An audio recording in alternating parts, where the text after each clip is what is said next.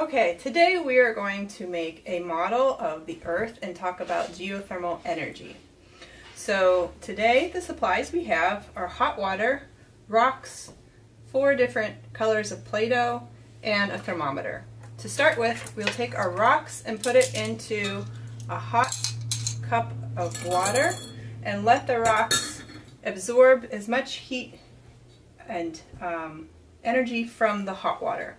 While those are warming up, we're going to take our Play-Doh, and these are representing the different layers of the Earth. So red is the Earth's core, and we're going to flatten this out a little bit, and we will put a hot rock in there when that comes out.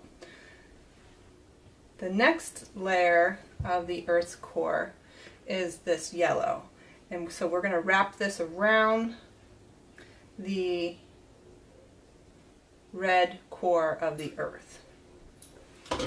So now that our rock has absorbed some of the heat from the hot water, move it with a spoon and put 1 or 2 small hot rocks in the center of the Earth core.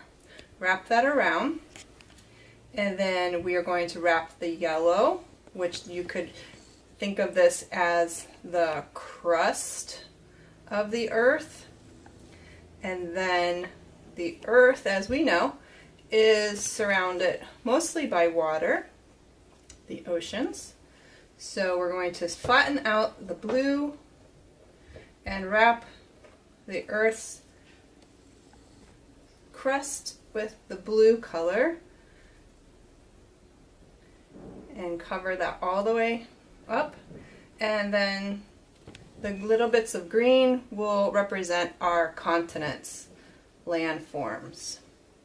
So we're going to put those on the outside of the Earth.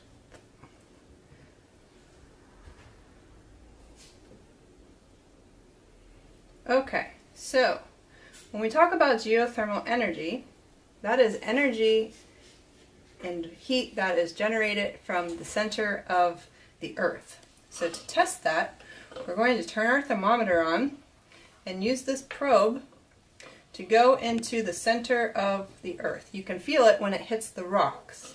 And here you can see the temperature started at 71 degrees, which was our ambient air temperature, and it has gone up to 75 degrees at the center of the Earth, the core.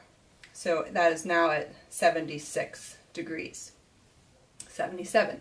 So it's fluctuating here. We're going to let that sit for a little bit and talk about why Earth's center creates heat and energy. And so 3 reasons why the center of our Earth is warm. One is that it's very dense, and when we have a dense iron core, that is creating heat and energy.